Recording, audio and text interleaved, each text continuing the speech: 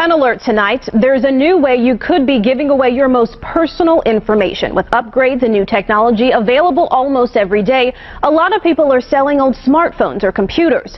But before you sell, there's one simple thing you should do first. Tonight, Local 2 consumer investigator Amy Davis reveals the new test that can help protect your private information.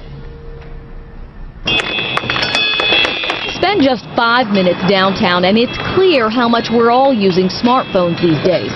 Messages and texts, web and apps, seems like talking on them is way down on the list. Instead, we do and keep almost everything on them. I handle all my business email, passwords, photographs, banking, personal information. Basically, it's a life organizer is what it is. So you know what a life changer it could be if all that information was shared with the wrong person. Tonight, we're learning how easy that could happen, and you would never know it. We're continually upgrading to different technologies. And when we upgrade our phones and computers, many times we sell or give away our old devices. You see them all over Craigslist and eBay. But McAfee identity theft expert Robert Siciliano says that can mean putting all of your personal information right in someone else's hands, even when you think you've made every effort to take your personal files off. He checked out Craigslist and bought 30 used computers, laptops, netbooks, tablets, and almost every kind of smartphone. The sellers thought the computers and phones were wiped clean, reset to make sure all of their information was deleted.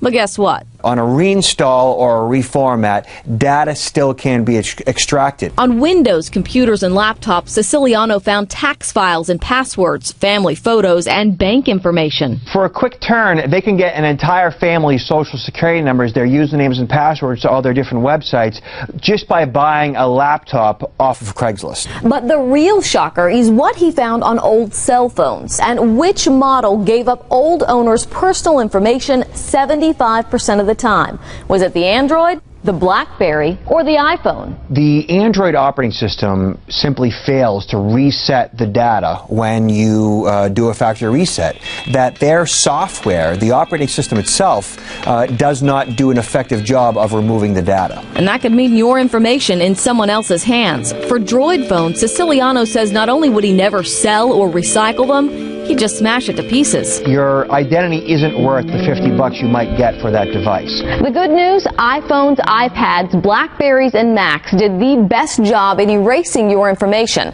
The test showed almost all of those old devices were loaded with viruses, so beware.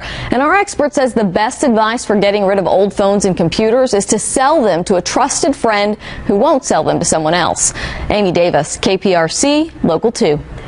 Google, which makes the Android phone, has not commented on our expert's test. Microsoft says it's made considerable security and privacy improvements that protect user data for its new Windows 7 operating system.